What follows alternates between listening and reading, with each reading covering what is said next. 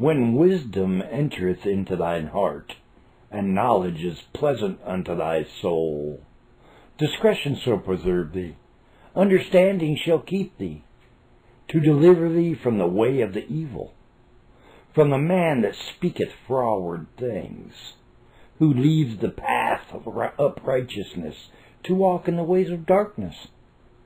who rejoiceth to do evil, and delight in the frowardness of the wicked,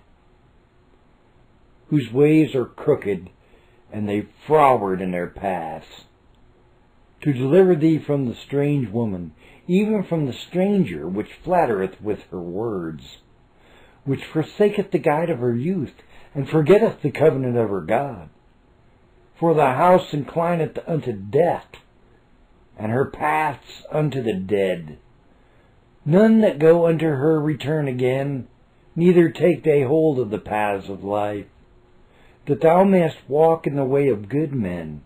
and keep the paths of righteousness. For the upright shall dwell in the land, and the perfect shall remain in it. But the wicked shall be cut off from the earth, and the transgressors shall be rooted out of it.